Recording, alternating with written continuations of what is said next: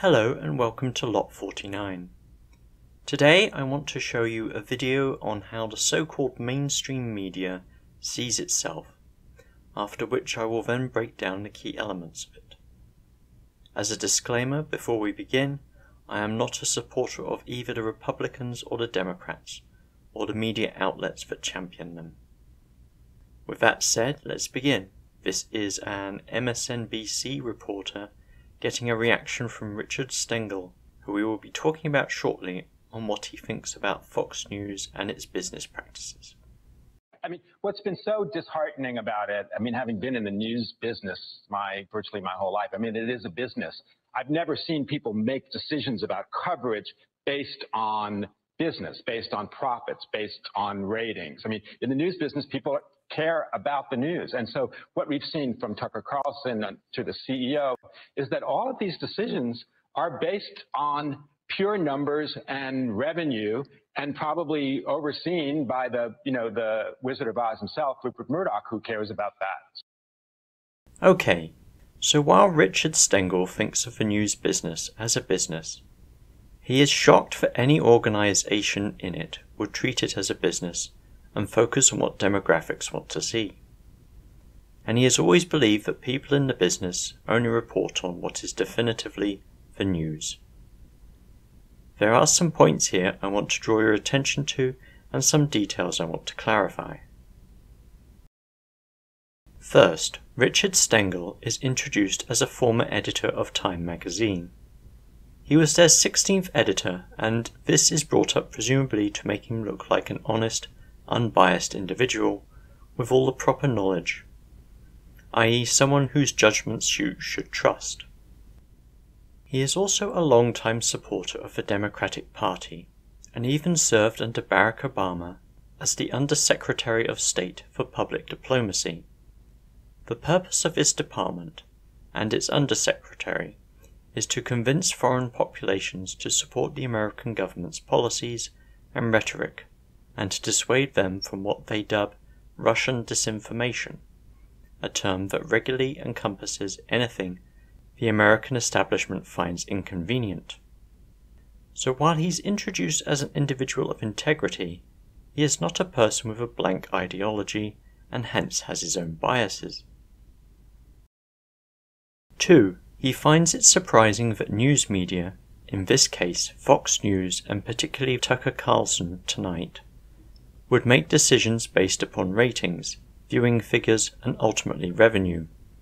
He also states that news people care about the news, which implies there is a right and wrong answer as to what qualifies as news. Merriam-Webster defines news as either a report of recent events, previously unknown information, or something having a specified influence or effect. In short, anything can be the news as long as it's happening now. What qualifies as noteworthy is subjective to each individual, as it is chosen according to their own value judgments. The implications of what he is saying is that what qualifies as news should be chosen for the public by the news institutions. And to add to this point, he shouldn't be surprised that Fox News makes news decisions based on ratings, because as he says, the news business is a business. For my third and final point, I want to go a little off topic and talk about news outlets being called mainstream. In the 2020 elections, 240 million Americans were eligible to vote, and that number has presumably increased since then as the American population has increased. In February this year, MSNBC's primetime viewership figures averaged around 1.17 million. If we assume that all of those viewers are eligible voters, that means that only 0.49% of the US electorate watches MSNBC. It's hard to call 0.5% mainstream. Time magazine did a little better. In 2022, it had a circulation of 1.35 million, which if we assume that was all just among the American electorate, that would mean that 0.56% of the American electorate read Time magazine. Still not great. Fox News does better, with a prime-time viewership from this February of about 2.27 million. And if we continue assuming that that is among the American electorate, that works out at 0.94% of the American electorate that watches Fox News. That's almost but not quite 1%. However, the Tucker Carlson Tonight Show manages to attract 3.3 million viewers in February. And assuming the same methodology as before, that means that 1.38% of the American electorate watches him. That's more than twice the number reading Time magazine or watching MSNBC. But with readership and viewership percentages this low, I think it's hard to call them mainstream. Pervasive, yes. Fringe, probably, but not mainstream.